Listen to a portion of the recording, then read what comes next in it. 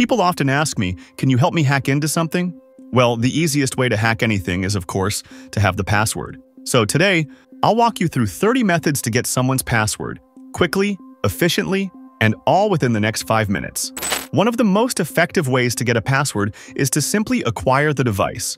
This is sometimes known as the evil Maid attack. Once you have physical access, your chances of success increase dramatically. If you're lucky, the device might not even have a password, or the user could be already logged in, saving you the trouble. If you're dealing with a place that's already been breached, you might find the password you need on breach forums. People often reuse passwords, so if you can't find the exact one you want, perhaps another database holds the key, literally. Brute force is another classic approach. Tools like Burp Suite or Hydra can try every possible combination until they hit the jackpot. If you can get a hold of a password hash, say by grabbing it from C/#Windows System 32/config-sam, you can use tools like John the Ripper or Hashcat to crack it. Sometimes, it's easier to go after a higher-level account. For example, gaining root access on a Linux machine allows you to reset any user's password or view private keys. Similarly, if you have AD admin access or help desk credentials, you can reset any user's password within the AD database. Or if you manage to access a website's admin panel, resetting passwords becomes child's play. And who knows, if you're already inside the database, the password might be sitting there in plain text, waiting for you. Now, you might be wondering how to access a database in the first place. It's simple. Get network access, find a vulnerability, and exploit it. Tools like Shodan can reveal open MongoDB databases, just sitting out there on the internet for anyone to explore. SQL injection is another classic technique. Poorly secured websites allow too much user input, leading to entire databases being dumped. Another approach is to search through any available code on the site or app. Hard-coded credentials are more common than you'd think.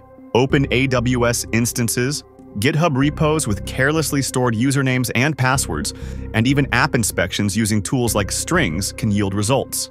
Sometimes, the treasure is as close as right-clicking to view the page source. If you're after more than just passwords, consider API keys. With these, you might be able to extract user data directly from the site. Exploiting insecure APIs can sometimes give you access to more information than you were supposed to see. Just ask the companies that have experienced major breaches this way. And if all else fails, you could always steal the database server itself. Once you have it, extracting data is a matter of time and patience. Maybe just pulling out the hard drive and reading it on your own machine. Back to passwords. If you're on the same Windows computer as your target, Mimikatz can extract passwords from memory. On the same local subnet, run Responder, a tool that masquerades as a shared drive. For Wi-Fi passwords, tools like Aircrack can capture traffic and reveal passwords for networks within range. Alternatively, the Wi-Fi pineapple can trick devices into giving up their credentials by pretending to be a familiar network. And then there are the people on the inside.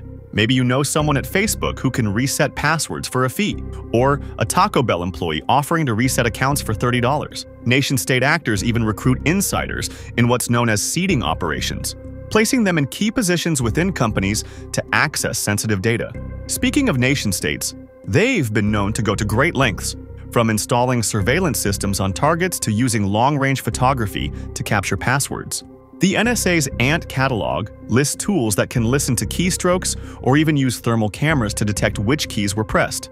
Of course, tricking users is another time-tested method. Phishing, social engineering, and plain old scamming are all fair game. Installing a keylogger on your computer and then inviting the target to use it can be particularly effective. Or, if you're more of a hands-on person, shoulder surfing is a classic.